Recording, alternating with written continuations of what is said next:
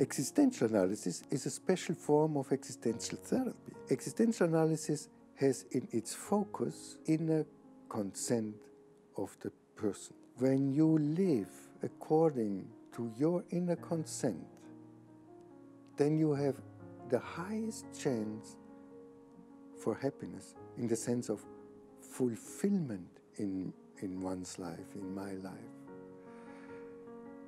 Inner consent is an application, is a specific form of making use of the human freedom.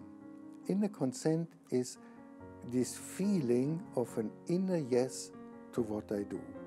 Then I am congruent with my essence, with my person, with myself, with my deep inner nucleus. When I feel a yes to what I do, to what I do not, to what I do, where I resist. Inner consent says, yes, this, what I do, has full agreement. Yes, I felt yes, it is a consentiment. My feelings come together here. It is not a yes by my cognition, by a rational result or a logical outcome. It is something what we feel, must feel. And it is composed by 4 inner yes. If the inner yes is not clear, it has to do with at least one of these 4 dimensions.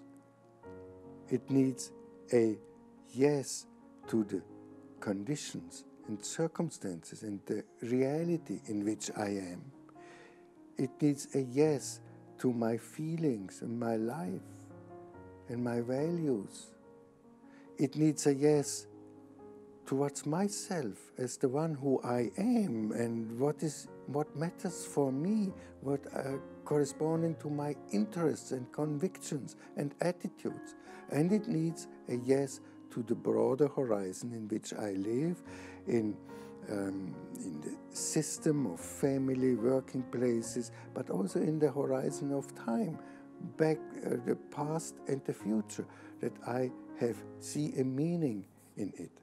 So, existential analysis can be briefly described or defined as helping people to live with inner consent, to find their consent and or to change the situation in a way that I can have a maximum of inner yes to what I do and I experience.